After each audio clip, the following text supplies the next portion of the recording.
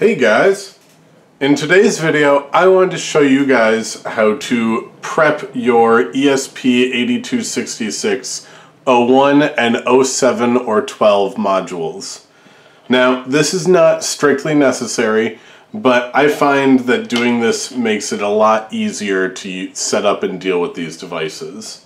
So across these devices there are a couple of just required pins that need to be pulled high or low in order for them to even boot up properly. Not including any of your own hardware that you've attached or programming them, but just to make them start up correctly. So on the 01 module, the VCC pin is this little corner pin right here, and the CHPD pin is this pin in the middle right here, just one jumped over from the VCC pin. So we need to bridge these two together. And because we need to bridge them together in basically every project we're doing, I figure it's just a lot easier just to solder these two pins together rather than each project connecting them on whatever board we're building. So to do that, I like to take just a little tiny piece of wire here and just have it kind of bent like that, and just solder it and connect those two pins together. So I'm going to go ahead and do that now.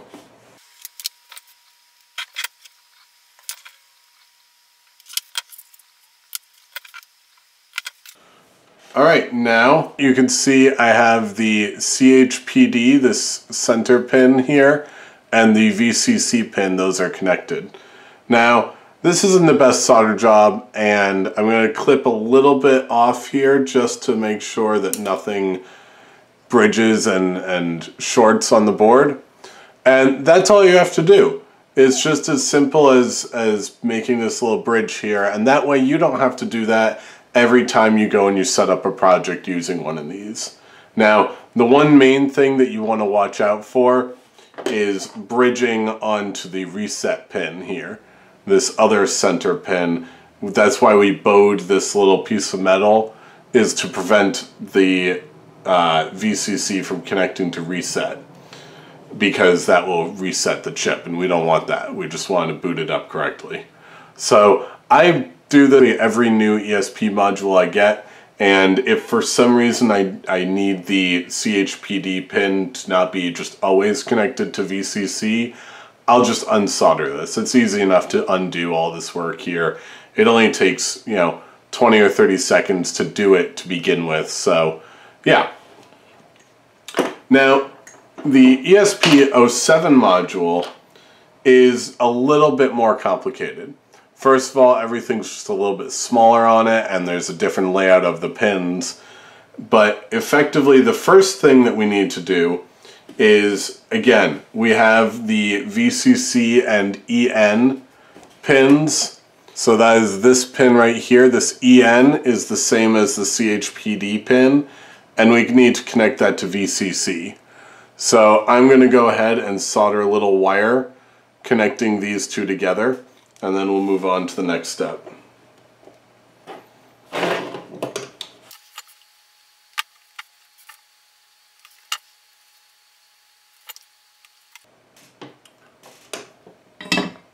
Alright, so there we have it. Now we have the VCC and CHPD, or the enable pin, connected to each other through this little blue wire. And on the 07 and 12 modules, there's another step that we have to take. So before this will actually boot correctly, we actually have to take pin 15, which is the pin just one up from ground, and we have to connect it to ground. So luckily we don't have to do any bridging across the board. We just bridge the VCC and CHPD enable pin and the ground and pin 15. So I have just a tiny little bit of wire that I'm going to solder and connect and bridge those two little connections now.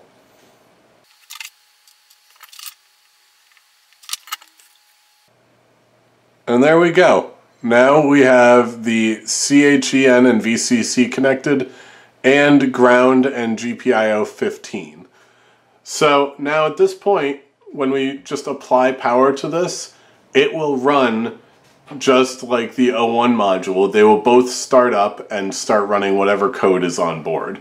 So we don't need any extra connections at this point besides power to make these things run.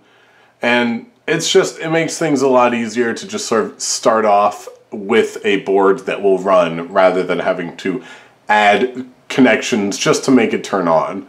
So I do this to most of my boards. In fact, I've done it to all of my boards. And it does make things a lot easier when you're starting with a new project.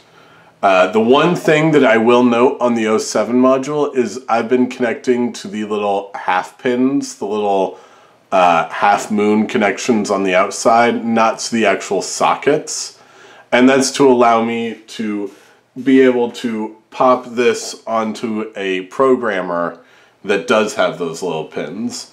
And if you want to see this, how to make this little programmer here, check out the video on screen now, because this makes it so that you can program an 07 or using a programmer or flasher that's built for the O1 module.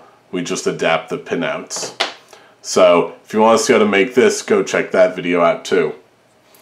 And that's all for now. I'll see you guys later.